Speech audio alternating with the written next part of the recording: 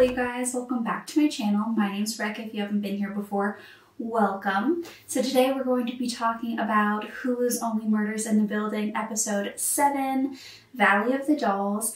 And this is a continuation of a series I've been doing for a while. So I have every episode of, well, almost every episode of season 4, 3, 2, and 1. So if you are not all caught up or you haven't seen past videos, make sure to go back, check them out before you watch this one because I talk about a lot of other clues. I talk full spoilers, so if you haven't seen the episode, definitely don't watch this. So just want you to be aware there will be spoilers if you are not all caught up. And if I reference another theory that I've talked about, it's probably in one of my past videos, and if I remember, I will make sure to put it up above so you can check that out. Before we get into the video, make sure to hit that like button, subscribe, hit the bell notification, all that good YouTube stuff. I'm trying to hit 2,000 subscribers by the end of the year, and every time you like, comment, subscribe, share with a friend who also likes Only Murders in the Building or any of my other content. It really helps, and it just helps promote the video and push it further for the YouTube algorithm. So literally everything you guys do is so helpful, and if you're already subscribed, I love you so much. Thank you so much for subscribing. So let's get into the video. Season 4, episode 7, Valley of the Dolls. Now, once again, this is another movie. So the episode's referencing a movie. Every episode this season has referenced a movie. And from what I can tell, Valley of the Dolls, I've never seen it, is a movie about 3 young women in show business who end up befriending each other and who it kind of follows their lives. And later on, they end up spiraling with drug abuse and alcoholism. And, so it's really kind of a tragedy, a sad story following these girls and what happens to them after they've entered show business, which is maybe a reference to the fact that we are in a season that talks a lot about Hollywood and being on TV and being in movies and the toxicity of that environment. It's possible that this will have to do with reasons why the killer is the way they are because of the toxicity of Hollywood, and you know, maybe it's supposed to show the negative sides of Hollywood and like what it does to people. Once again, we have a narrator who we don't know at the beginning of the episode. This doesn't happen a lot, I would say, but it's happened more this season where we'll have a narrator and they either A, won't tell us who the narrator is, we kind of find out on our own, or B, they don't tell us until like the end of the episode. So the person starts out, they're talking, and we're like, we don't even know who this is. The trio is escaping the city because the killer was watching them. We obviously found secret hidden cameras in Oliver's apartment. And so they decide to go to Charles's sister's house to escape New York City and get out of the line of fire.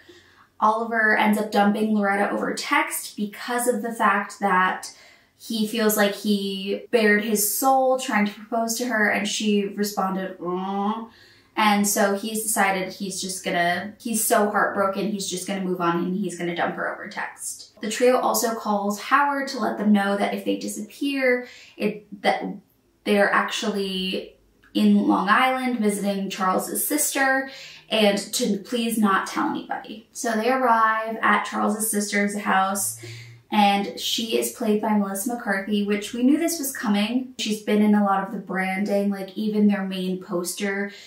She's in the on the main poster in one of the little film boxes. So we knew she was going to be a part of this season, and we've kind of been waiting for this moment. And then we flash to the opening credits, and we see that everyone in the opening credits, Charles, Oliver, and Mabel, all have pigtails.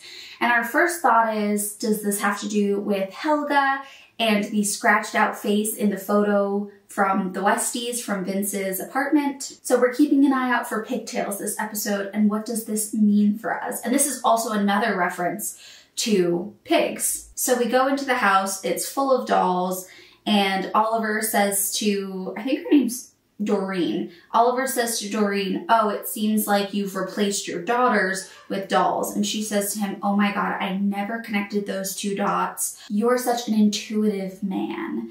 And she starts to hit on him, to give Oliver a little bit of attention. We learn that she's married to Big Mike, who is her cop husband, and he's currently kicked out sleeping in the boat in their driveway. He's not living in the house right now. We also learn that Charles inflicted a permanent injury on Doreen, but we don't initially know what that injury was. And later on we learn that Doreen lost her spleen in a swing accident where Charles was pushing her and she went flying off, and apparently her spleen came flying out. So that's something. And we also learned that Charles is probably like, I want to say like 15 years older than Doreen. She says that she was pretty young, maybe 5, and he was 19 when the accident happened and around that time. So it seems like they've got a pretty significant age gap, over 10 years. Oliver and Charles end up leaving all of the casework to Mabel.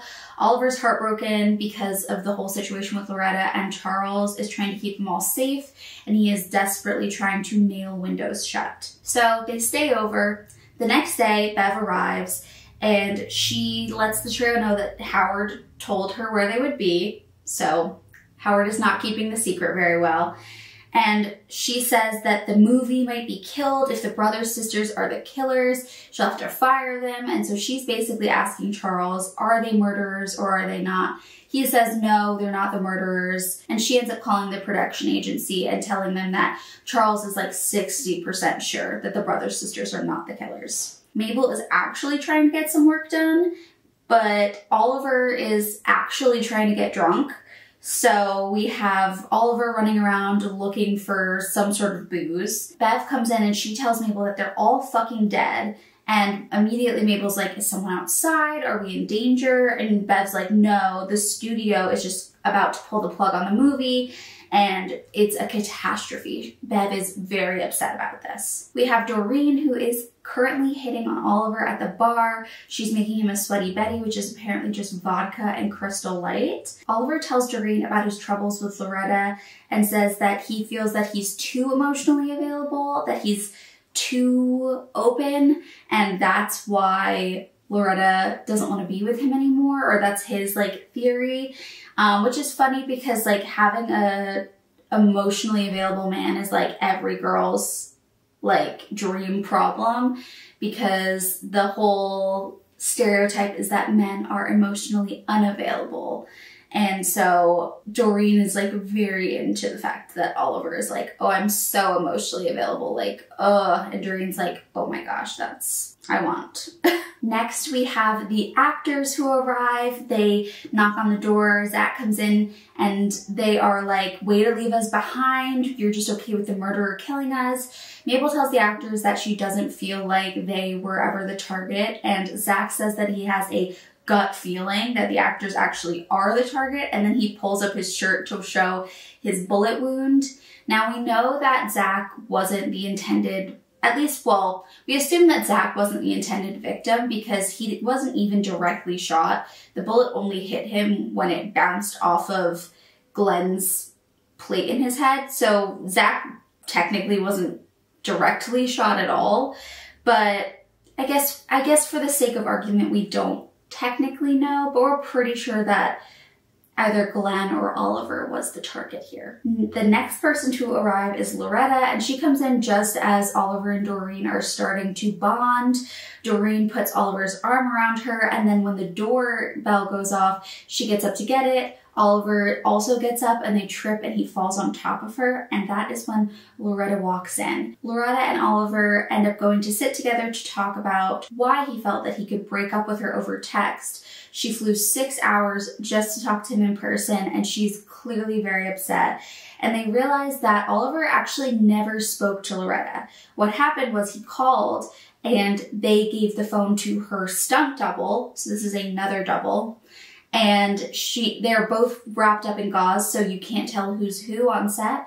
And so he actually spoke to Loretta's stunt double, who was like, because the stunt double didn't know who he was. So Loretta never heard any of the things he said, like never got to speak to him, and that is where all this confusion has come from. We see that Charles and Doreen are still fighting about the spleen accident, and she says that she's just joking and that he's taking it way too seriously. And she talks about seeing him in one of his first ever plays when she was 5 and how their mom held her hand. And he is ignoring her because he's trying to get this nail into the window to make sure that they're safe. And they basically fight because she says he's not paying attention to her. And he says that he's not trying to yell at her. She ends up leaving the room and saying that Oliver appreciates how emotional she is, unlike Charles, who's trying to get her to stop. The actors spend their time in the house bothering Mabel, and she basically tells them to get lost and asks Loretta to please come and take them away. Meanwhile, Loretta has come into the kitchen and is saying hi to Eugene, who she met in Saskatoon in '82. But he doesn't remember her. She mentions that they did a stage adaptation of James Bond's Moonbreaker, and she was Lieutenant Holly Goodhead. Moonraker, not Moonbreaker, Moonraker.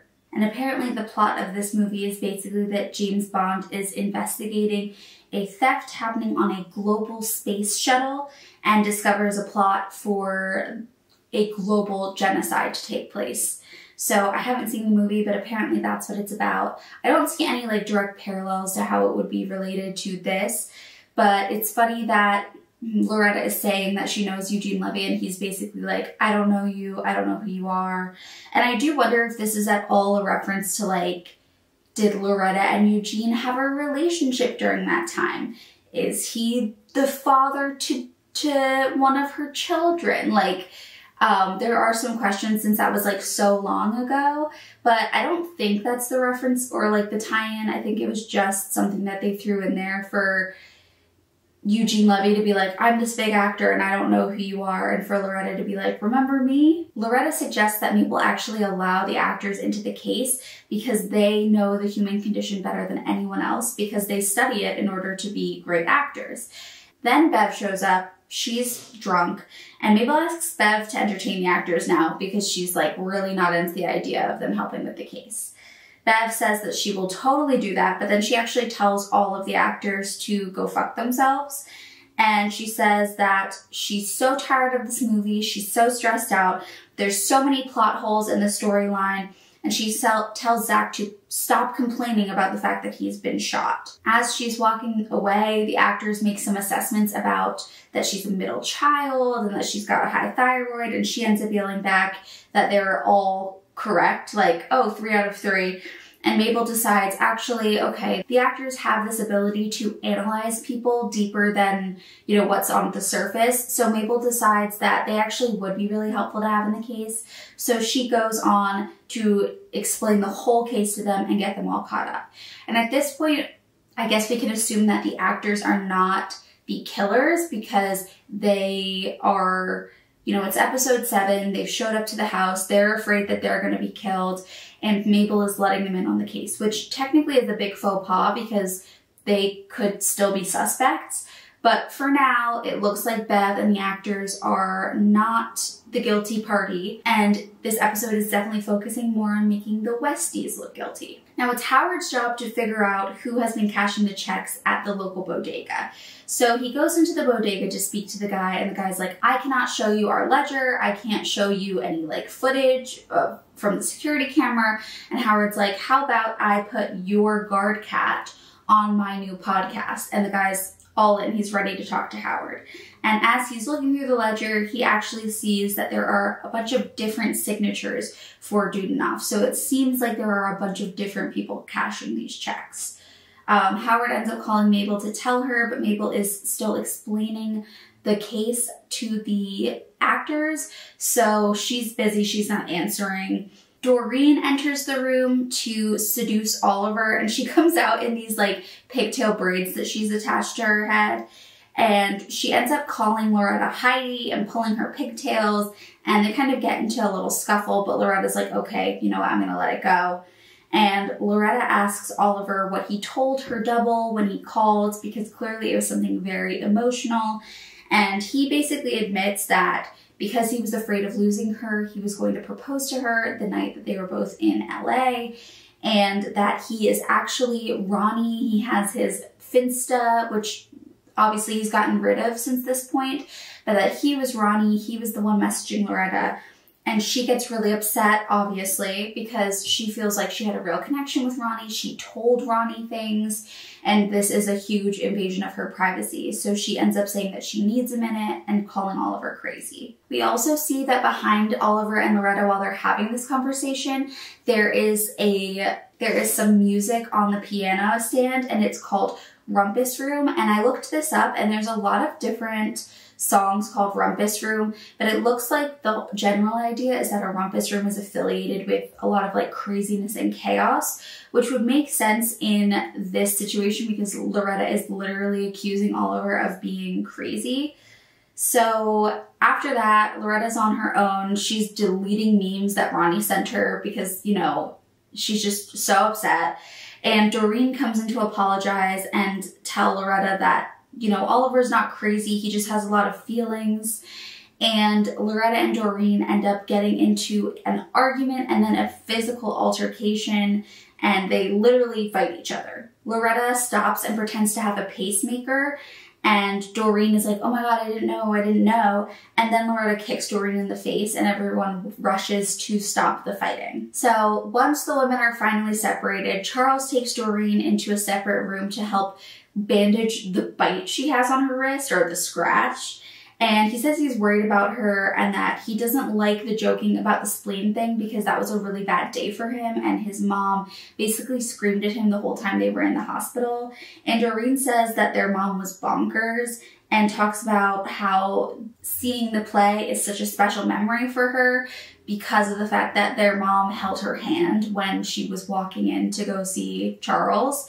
And so it's very clear that they had a very unemotional and like closed mother, and they kind of bond over the fact that, you know, she was very distant and then she was gone. And Doreen says that then Charles was gone too and that she really misses him. They kind of come to a conclusion of like, I'm going to come visit you more. I really do care about you.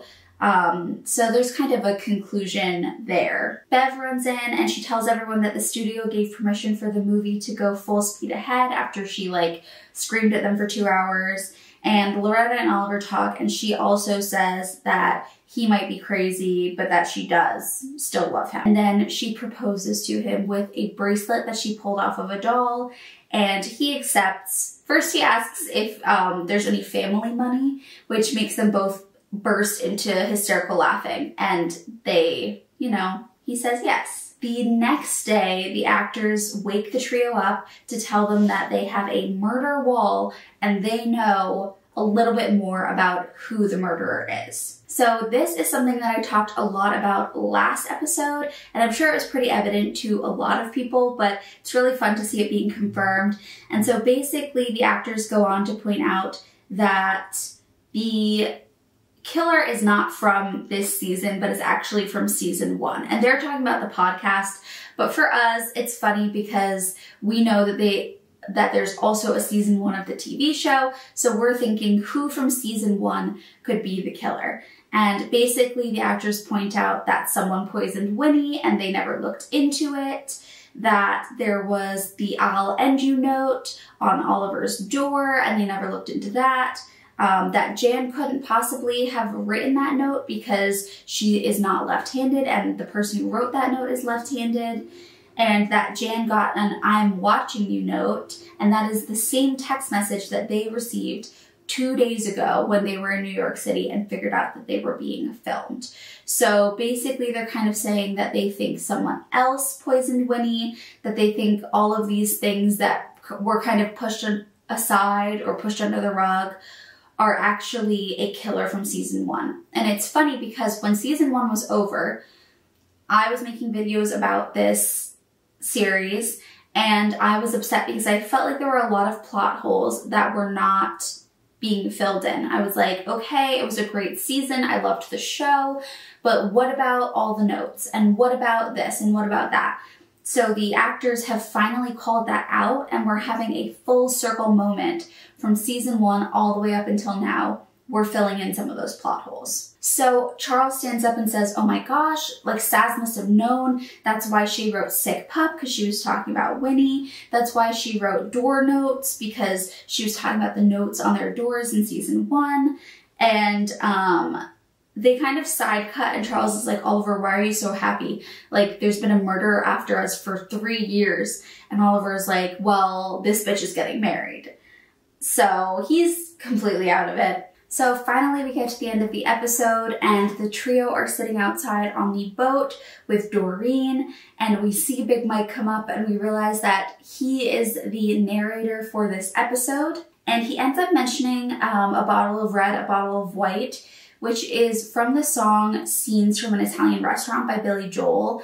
And this is a song about like 2 old friends meeting and kind of like talking about people from like their past and their high school, and this one couple specifically who like was together in high school, ended up getting married and then ended up getting divorced because they just like weren't a good match. So that's something interesting to like keep in mind. Another reference to a unhappy couple who end up getting divorced, or where there's like there's something wrong in the bond there. And that's something that I've talked about in a couple of past episodes, is this reference to unhappy couples. So we learn that Howard somehow got Big Mike's number and is telling him that the Westies are actually the ones who have been cashing Dudenoff's checks. And we flash to Howard and we see him watching the security footage, and one after the other Westie keeps coming in, and he decides to call the phone number and it goes straight to Vince Fish, and he says, you know, Milton Dudenoff, how can I help you? And Howard recognizes the voice and realizes that the Westies know and are cashing the checks. So they must know that Dudenoff is either not around anymore or that he's dead and was murdered long ago, and they have been cashing the checks ever since, which makes them look extremely suspicious. And so this is where we get into the theories portion of today's video. I will say, like, there were less and less clues this episode than last, because I think things have started to fall into place for us. So first of all, we've got the fact that we think that the Westies may have killed Milton Dudenoff and therefore may be the murderer from season 1. I do not think that the Westies are the murderers. I think that it's going to be discovered that they did know about Dudenoff's death, but they didn't know that he was murdered, or they found him dead and so they threw him into the incinerator. I think that they know that he's dead, but they also knew that if they let anyone else know that he was dead, their rent scheme would end and they would have to move or pay full price, or they would get in trouble. So they decided the best thing to do was to have Dudenoff leave the country and pretend like he was still alive in order to continue the rent scheme going. And that's how they can continue to cash the checks, get a little bit of money on the side. But I don't think that they are the murderers. I think it's too obvious. The whole next episode is going to be all about the Westies and, you know, accusing them of being murderers. And I just don't think it's them. Which means that if the Westies aren't the murderers, and the actors aren't the murderers, and Howard's not the murderer, we're getting pretty low on who the murderer could be. And so this is why I think that the murderer is Glenn. And the reason I think the murderer is Glenn is because he had his moment to narrate an episode, but we didn't actually learn anything about him. So he's one of the only major characters this season who we know next to nothing about. We also know that he's crazy because he sees rats and he tries to stomp them. And we know that Rats has affiliation with the last season, and that's how Ben Glenroy died. So I really believe that Glenn Stubbins is the murderer, and either, one, he is Ben Glenroy and he's trying to get revenge for his death or for them allowing him to die, and he is like facing a lot of trauma from that, and he maybe doesn't even know that he's Ben Glenroy. Like, whatever the situation is, he somehow survived, somehow lived, and has made it here and is now trying to get revenge. And he is an actor. He is someone who could have known Dudenoff from the start. He is someone who knew Charles a long, long time ago when he was on set and he didn't like him. They fought. So it would kind of make sense if he had some sort of negative experience with Dudenoff, murdered him, got away with it, and then years down the line, the trio end up creating a podcast about murders in the building. He gets wind of it, and he's actually around before we ever see him. Some people might think that that is unfair in terms of like, we never would have been able to catch him back then because we didn't even know he existed. But there are a lot of people who live in the building that we've like met over time. So I really can't blame them for this setup if this is how it goes down. The other option is that Glenn Stubbins is not Ben Glenroy, but does want revenge for the fact that Ben died because he was his other half. He helped him get jobs, and now, you know, he's kind of a stuntman without a face. And so that's been really hard on him, and he wants revenge for the trio allowing Ben to die, not liking him in the first place. We also know that it's possible that Glenn wanted to be an actor in the first place and that he had some sort of relationship with Dudenoff. And so that he murdered Dudenoff years ago after Dudenoff said, you know, you're not good enough to be an actor, but maybe you could be like a stunt double or something. And so he took revenge for that.